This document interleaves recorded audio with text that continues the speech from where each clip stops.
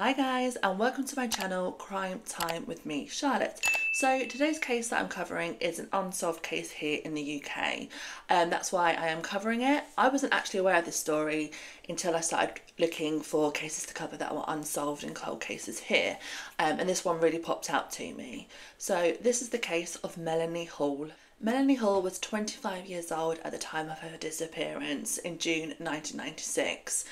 She and some friends and her boyfriend went out to a nightclub in Bath and she was never seen again. In the June of 1996, it was a really warm summer here in the UK.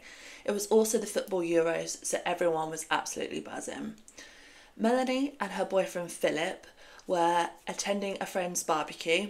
They were enjoying themselves so much at this barbecue in Bath that they didn't want the night to end. So Melanie and her boyfriend and friends went to a nightclub on the outskirts of Bath called Cadillac's.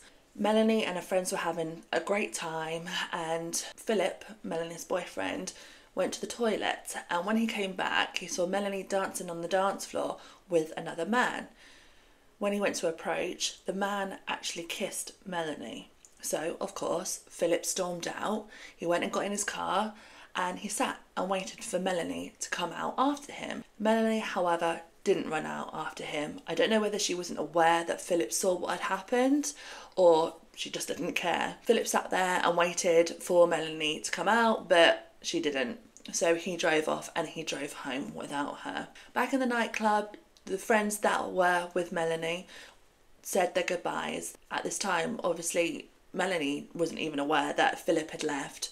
So at this point, Melanie's friends leave the nightclub, leaving Melanie alone. The following day, which was a Sunday, her parents tried to make contact with her, but they weren't getting any answers. But they were aware that she was at her boyfriend's house in Bath, so they didn't think really too much of it. However, when it came to the Monday and Melanie still hadn't made contact, nor had she turned up for work, they knew something was wrong.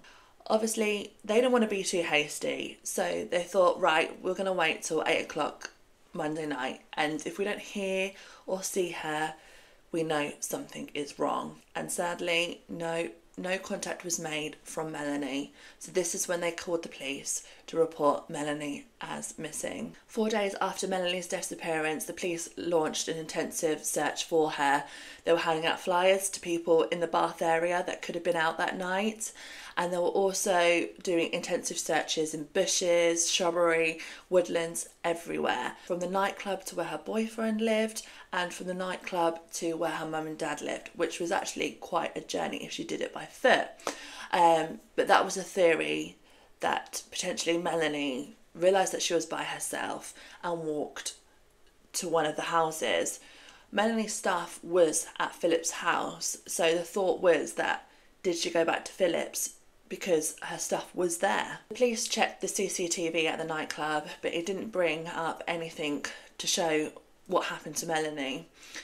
They also interviewed 400 people that attended the nightclub that night out of 700 people, and no one really had any information about Melanie, which I can kind of get. You're on a night out, you're drunk, you're dancing, you don't really pay much attention to what everybody else is doing. Of course, with the situation on the dance floor with the kiss and Melanie and Philip did become the police's #1 suspect, because also Melanie was meant to stay there that night, but there was literally nothing that tied Philip to the disappearance of Melanie, and he was cleared. The police did a public appeal to anyone that might have any information about Melanie the night of her disappearance, and 2 witnesses did come forward. One witness said that they saw someone matching Melanie's description sitting in a bar with another man.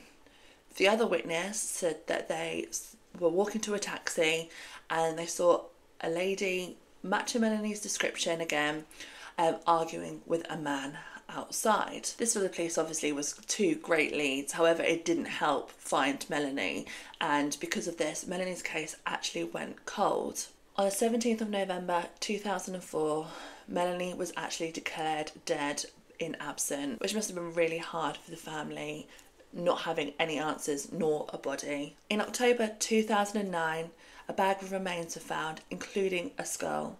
These were found by workmen clearing the grass area of rubbish on the M5 near Gloucestershire. The remains were wrapped in black bin bags and tied around with a blue rope. The police jumped straight into investigating the scene and trying to find out the identity of this body. They knew straight away that this body was of a female, so this is when they started to look through who it could potentially be. In with the bag of the remains, they found a gold ring that had like a crest engraving pattern on it.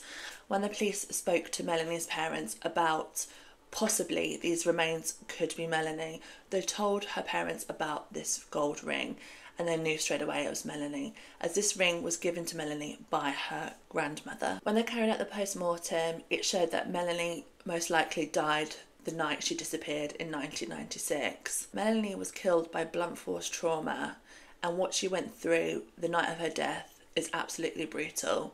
She had a broken jaw, a broken cheek, and a fractured skull. This was literally an aggressive murder. What baffled police most about finding Melanie by the side of the M5 near Gloucestershire is it's actually nowhere near Bath. So someone must have known that kind of area on the M5, and it's busy. It's one of the busiest interchanges in the UK. So how did someone get out of a car on a busy road and manage to dump a body without being detected? Again, they checked CCTV to see if there was anything on the overheads, on the roads, but nothing brought up showing anyone disposing of a body. So near Melanie's body, they were obviously looking for things that could give them a profile of who did this. They actually found a set of Ford keys. I don't know if this was just a coincidence, because I don't know why someone would leave a set of Ford keys next to Melanie's body, but this is what the police went with. And this is when the police did a national appeal now on Crime Watch, which was a TV programme here in the UK. And I used to love Crime Watch. It used to be like the thing to watch, but it sounds really sad. So they made an appeal to anyone who could potentially know the owner of these Ford keys, or if anyone they know if anyone has lost a set of Ford keys. But still, no one was coming forward with any information about the murder of Melanie. And what it had been 13 years now since the time of her disappearance and to the time that she was found. That's a long period of time to keep a secret. So the police went national with trying to find a suspect for Melanie's murder. This is when they looked into murderers in the UK that had killed in a similar way. So one person that they came across was Christopher Holloway. If you're not aware of who Christopher is, he would literally go out on a night out and looking for vulnerable women. He would murder them and then dump them by the side of a road. Like Melanie was, she was dumped by the side of the road. They interrogated, interviewed Christopher, but there was literally nothing tying him to the crime. The second suspect that they had was Levi Belfield. So he is one of UK's disgustingest people ever. There's many, but he is one. And he would do the same thing, kill women, and he would, by blunt force trauma, and he hated blonde women, which is really bizarre. His ex-wife said that he would go through magazines just like scribbling over blonde women's faces. And Melanie was blonde. Levi was nowhere near Bath the night that she was murdered. I believe that he was actually already in prison. So both of those were completely ruled out. So investigators went back to the drawing board, and the blue rope, they remember the blue rope around Melanie's body had been tested for DNA back in 1996, but you know, we're 13 years on now, and the advances in DNA testing has progressed so much, so they wanted to retest the blue rope for DNA. Sadly, the DNA that they found on the rope was too small to get a match to anybody on the system. The police released an Efit of the man that, remember, the witnesses said were with Melanie, and this is the picture that they came up with. I'm going to keep that on the screen for quite a long time so people can take a good look at it, because Melanie's case is still unsolved and someone must know something. The police believe that the guy that killed Melanie was definitely from the Bath, Somerset area, or has ties to Bath. The police believe that Melanie went willingly with this man because it was a busy night. You know, England were actually playing football that night, so the pubs and bars and towns were absolutely buzzing. No one reported hearing a woman screaming. No one reported a woman being forced into a car. So the police really believe that Melanie either knew this person or felt comfortable with this person. To this day, there has been no new leads, and this case is still unsolved. The police have not given up. No way have they given up.